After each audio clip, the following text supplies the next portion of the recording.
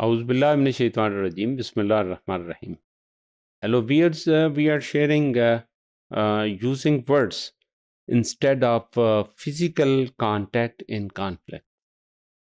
Sometimes the teacher is being involved in resolving the conflict of the students, of the child, when replacing things, grouping, और situation को बदलना और इस तरह से और क्लैरिटी देना.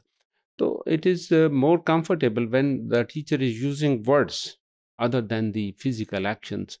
तो वर्ड्स के लिए the teacher is saying that you see this face or this expression and what does this mean, and you give them words. कुछ अल्फाज इसके लिए जो है ना वो चुने. ये शख्स जो है ना ये खुश है, नाराज़ है, परेशान है, या इस तरह की कोई बात, तो उसके एक्सप्रेशंस को सामने रख के तो तस्वीर दिखा सकते हैं. और फिर ये है कि उसके लिए हम उसको कहते हैं कि you see and give the words. तो वर्ड्स की तरफ उसको हम ले आते हैं so that they can use words for the expression and for the, ताकि वो अनरियलिस्टिक सिचुएशन से निकल आए.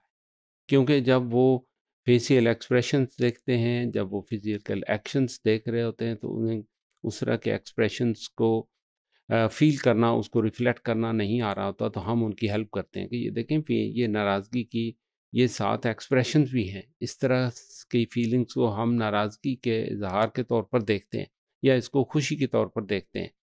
तो इस तरह की जो सिचुएशंस हैं जिसमें उनकी फीलिंग्स, इमोशंस को हम वर्ड्स की तरफ ले आते हैं. We are developing the nomenclature of the real emotions, real feelings. तो उसमें हमें मदद मिलती है कि they can understand the realistic situation and they can resolve there conflicts. और इसी तरह कुछ सिनेरियोज हैं, यानी what is going on in the background, यानी उसकी थोड़ा सा हम हिस्ट्री में जब देखते हैं कि पहले क्या हो रहा था वहाँ पे, हमें उसके बारे में ज़रूर आगाह रहना चाहिए. 2 लोग मुस्करा रहे थे, 2 लोग हंस रहे थे, 2 बच्चे हंस रहे थे. तो तीसरे ने आके समझा कि ये तो मेरे आने पे हंसे हैं या मेरे जाने पे हंसे हैं या मेरी वजह से ऐसा हुआ. तो उसे अंदाज़ा नहीं होता कि द सीन इज़ डिफरेंट.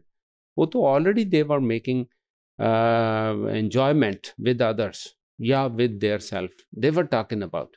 तो थोड़ा सा बैकग्राउंड अगर पता चल जाए, ये मालूम हो जाए, तो बाज़ औक़ात ऐसा भी होता है कि when we are the child is very conscious about the situation, तो दे आल्सो एंजॉय.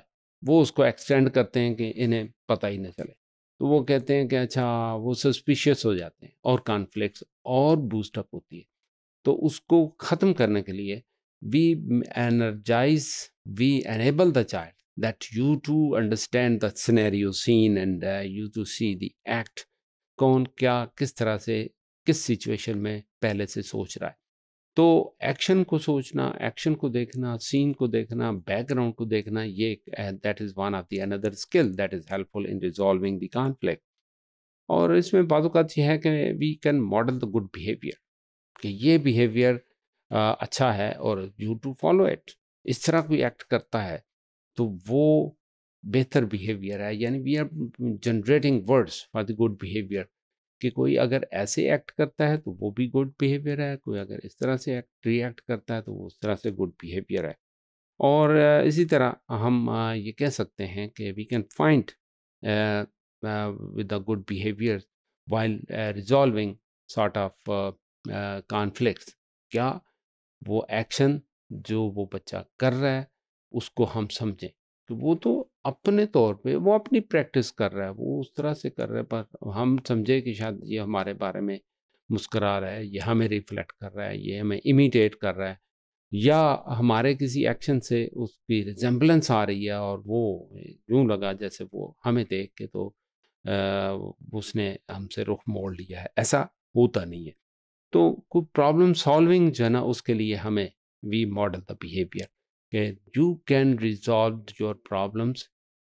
2 बच्चों के दरमियान अगर कोई कॉन्फ्लिक्ट है, उनके प्रॉब्लम को हमने समझा कि एक बच्चा जो है ना वो पानी पी रहा था और उसने यानी अपनी रूटीन से गिलास को रख दिया, गिलास गिर गया, लेकिन उसने समझा कि इसने मेरी वजह से गिराया क्योंकि मैं आ गया था, और उसने वो नीचे गिरा दिया ताकि इसमें वो पानी ना पी सके। तो इसमें हम थोड़ी सी हेल्प कर सकते हैं बच्चों की कि if it happened that was not right yes to act, तो हम उन्हें कहें कि आपने उस एक्ट को ठीक कर दें, उसको यानी थोड़ा सा वाश करके हम उसको अपनी जगह पे रख दें ताकि दूसरे के ज़हन में वो गलतफहमी पैदा ही ना हो।